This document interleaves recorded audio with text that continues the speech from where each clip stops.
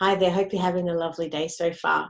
Well, there's no doubt that the demands of homeschooling amidst the coronavirus crisis is a major concern for Australian parents, especially if you're a parent working from home. Now, the government jurisdiction in some Australian states are for children to be homeschooled in term 2, with only schools open for vulnerable students and children of essential workers. In all other states, there's an increasing number of parents opting for remote learning to help keep their kids home during the COVID-19 restrictions. Now, supervising children in their schooling whilst being expected to be efficient in your day job has the potential to create a great deal of stress and family conflict. Now, while the sudden disappearance of kindergartens, preschools, primary and secondary schools may be absolutely destabilising for parents, there is actually easy ways to combat this situation. And to help share this homeschooling advice to parents, we're actually joined today by Homeschooled's Doctor's Clinical Director, Dr. Ryan Harvey. Now, Dr. Harvey will share his tips on how to maintain a healthy routine for kids whilst juggling homeschooling during the COVID-19 isolation. Thank you so much for your time today, Dr. Harvey. How are you? Good, thanks. Thanks for having me.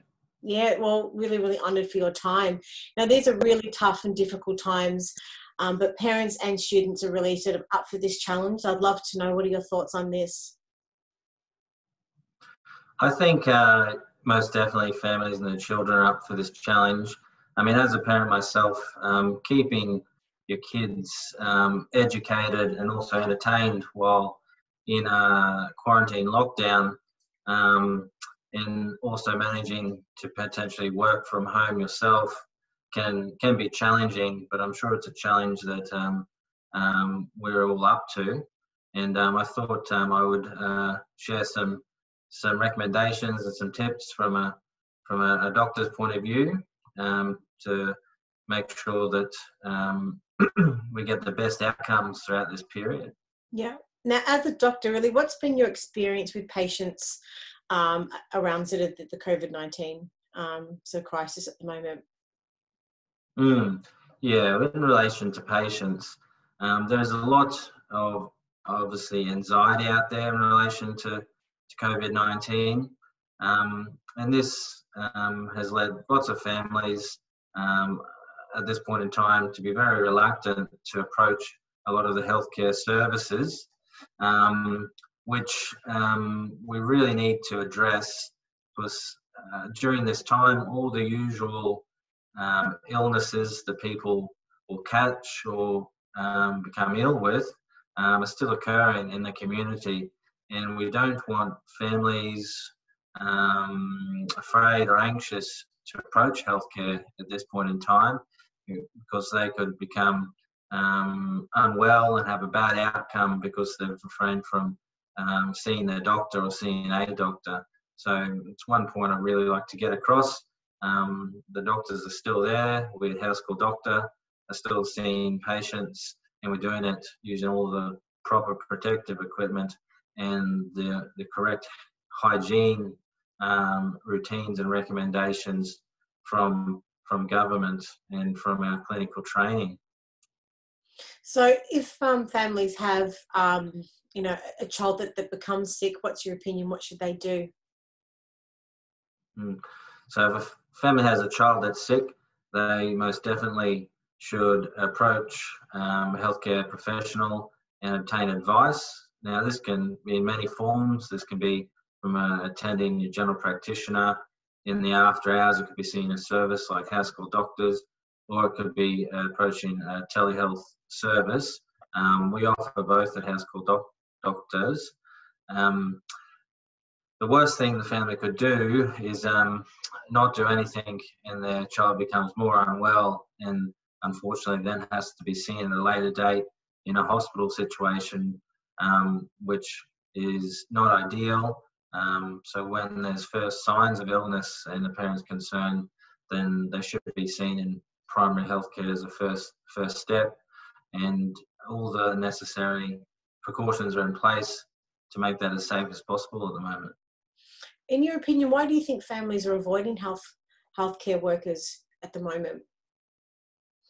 Yeah, so I think there's a perception that that coronavirus is at the hospitals and it's with the doctors, or that's where the patients are.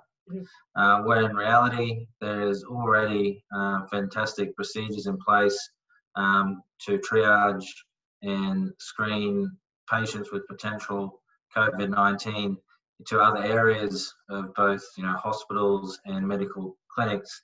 So patients with other illnesses don't necessarily need to even come in contact with these patients, and all the appropriate procedures are in place to avoid that, because as doctors we're most aware of how our coronavirus is spread, and we do everything to prevent that spread, but we're also very aware that all the usual things that you'll get sick with are still going to occur. You need to be seen so that yours and your family's health is maintained throughout this period. Mm-hmm.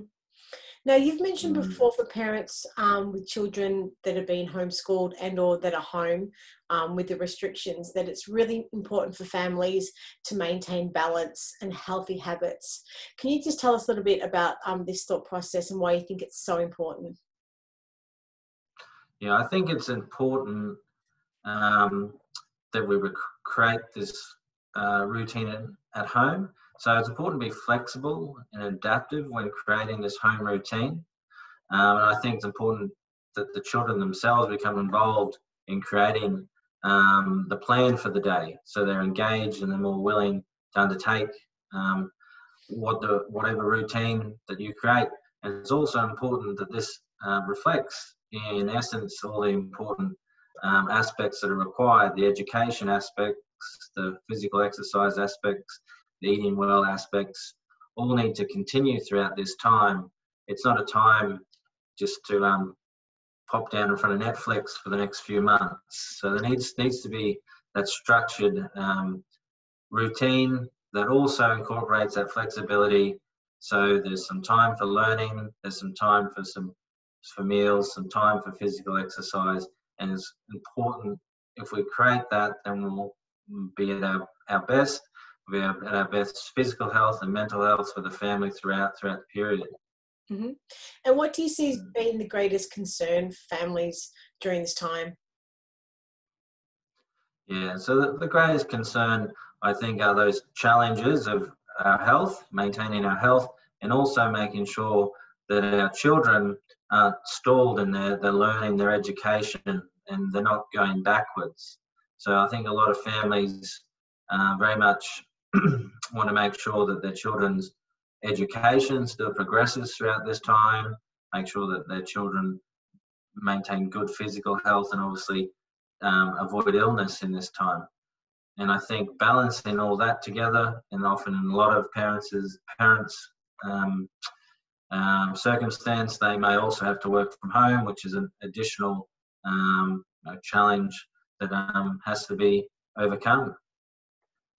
Yeah, I was reading an article earlier, and it mentioned that if we don't look after ourselves and our family well during this time, our health can actually, as we come out of this pandemic and this crisis, can actually be worse than what we've actually come in, because we're not physically moving as much, we're possibly eating more and or eating not enough of the healthier foods, and really it's the message is very, very strong that we do need to be looking after our health, mental, physical, during this time. So we do ensure that when we get to the other end of it, that we are going to be healthier and not the flip side of that. What are your thoughts on that? Yeah, very important. So now there's two main aspects of that. One of them is diet. So the important thing is obviously make sure we're stocking up on plenty of the fruits, vegetables, and those healthy snacks during the day, so you don't give in to the unhealthy temptations all the time. It's vital to make sure we keep up our fluids as well, stay hydrated, so keeping plenty of bottles of water around the home. Physical exercise should be planned into the day as well. So just like at school for your children, there's break periods where they can go out and play. There needs to be break periods where they can get some physical exercise, whether that be in the home, the backyard, or down the park for that period of time, obviously keeping the normal physical distancing measures in place that we're required to do at this time, but there's plenty of options for exercise, and it's a good opportunity for the family to be creative around this and find out what works for them in this time. Mm-hmm. Now, we published your article titled Advice to Parents Homeschooling Their Kids. Now, for someone who hasn't read the article, can you give us a little bit of an overview of what it's about and what inspired you to write it? Yeah, so I wrote the article because I wanted to give parents a bit of direction in terms of how we're going to manage all these additional aspects throughout this time, being the education of our children, their health, their diet, their exercise, and also the normal hygiene that's required at this time. So I went about writing the article and first putting down how to create a bit of a routine, what are the important things that we need to do in terms of our diet, the important aspects we should put in terms of our physical health, and then a bit about the appropriate hand hygiene techniques and the aspect of, it's very important. Good evidence shows that we should wash our hands for 20 seconds at a time, and this is the best way that we can rid ourselves of the germs. And your parents can be involved in that and teach the kids how to do this. And you could come up with a song. There's many of them going around at the moment that last for 20 seconds, and it can be a fun activity that the family can get involved in. And just making sure that we schedule the time to do those hygiene activities as well, which involve cleaning up, washing up after the meals, cleaning all our workplaces, toys, etc., and making sure that alongside with a good flexible routine that we develop for the family and the children, that we also are maintaining really good basic hygiene practices in the home, which will be the best way of staying healthy in this time. Mm-hmm. And should families be sticking, now this is about homeschooling now, I've got a question for you, but should families be sticking to a routine when homeschooling? I'd love to know your advice. Yeah, I think routine's key. Whatever your routine will be what's best for you. Now, it can be flexible and adaptive, i.e. some days it might be a good opportunity to focus on a different aspect of the child's learning, or there may be an opportunity to do a different physical activity. But keeping a routine that works for your children, works for you, is what's key, and making sure that the children are also involved in developing that routine, and they're happy with it. If your children are happy with it, you're happy with it, then it's something you're going to be able to maintain for weeks or maybe months, depending how long we need to do this for. If there's conflict over the routine, then it's going to just be more difficult to maintain that in the home and in the family. Yeah, I'd love to know your opinion. Do you think that the sense of complete chaos is actually more anxiety provoking than kids actually having a schedule from that perspective? Most definitely. So I think having no routine, chaos, no direction for what we're going to do from Monday to Friday will become much more difficult to manage over days and weeks, and it'll lack sort of a goal of where you want to get through to with your children, say in terms of education or even physical activity. Developing that routine will allow you to set some goals and set some sort of endpoints of where you and your family and your children want to be, say 2 weeks from now, 4 weeks from now, 2 months from now. The complete chaos and no routine will, I think, increase anxiety and lead to sort of worse mental and physical health outcomes for the family over this period. So creating something that works for your family and that you can move forward through, so your children aren't stalled and they're continuing to develop, I think is very important. And so do you think it's easier to get buy-in from the kids so they actually know what to expect with all of this then, and then with that to set timelines and to make the guidelines quite clear so they actually get some structure in their mind as to what's actually happening and when? Yeah, I think it's important to set those type of timeline structures. So we all know, so we're all on the same page basically throughout the day. I also think, we can be a bit too strict. So sometimes it may be, maybe we move lunch up 10 minutes because that's appropriate for that time of the day. So there has to be some give and take, and obviously sometimes you may see your children are becoming tired, losing energy during this at-home maths class. So maybe the best thing is to go outside for some fresh air at that time. So we have to be a bit adaptive as well in that sense. And that leads perfectly to my next question. Do you think it's important for kids and parents to be getting some outdoor time as part of their homeschooling? Yeah, most definitely. I think the worst thing would just be to stay inside for the next term. Getting outside is very important, not only for our physical health, but also our mental health, and being active and having the fresh air. Obviously, the normal health messages like sun safety still exists if we're outside, as it does at the school, wearing sunblock and your hat and making sure it's not in the hottest times of the day. So we still have to be mindful of that.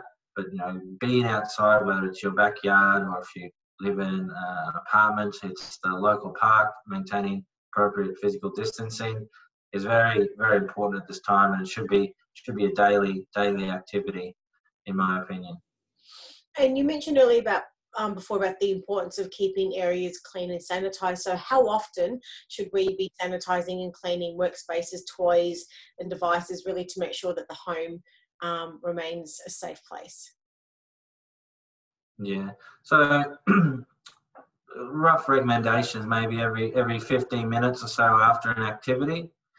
Say if you've used toys, take a few moments just to give them a wipe over. Larger activities that go on for longer, say cooking or whatnot, then we obviously want to clean up after that. But regularly throughout the day is the message. We don't want to leave these surfaces at this time to become very dirty and dusty for days at end, and then just clean once a week. But now is not really the time for that. We know that these bugs live on surfaces, so if these surfaces are cleaned at regular intervals after we've used them, then that'll reduce the risk as much as possible to the family. Mm-hmm. Well, you've given us some really insightful information during the chat today. How would you summarise, I guess, your key messages out to families at the moment who have kids that are being homeschooled? Yeah, so the key message is, I think it is a challenge, but I'm sure every family is up to it. You need to develop a routine that works best for you, works best for your family, that maintains both your physical and mental health throughout this period. And if we do these things, then your family will move forward and your children will move forward in their education and come out the other side healthier and happier as a result. Mm-hmm. Wonderful. And then overall, that I guess not to avoid any healthcare workers or any healthcare professionals during this time, that if, and as you mentioned before, could you just expand on that point one more time? Yeah, no, it's important that during this time, if you become unwell, then you seek medical attention. The worst thing you can do is stay at home, become very sick and unwell, and then end up in an emergency situation. So if you become unwell, please seek healthcare. That's a very important message at this point in time. It's wonderful. So grateful for your time today, Dr. Harvey, and hope to have the opportunity to talk with you again in the not too distant future. Take care. Have a great day. Right, my pleasure. Bye-bye. Bye.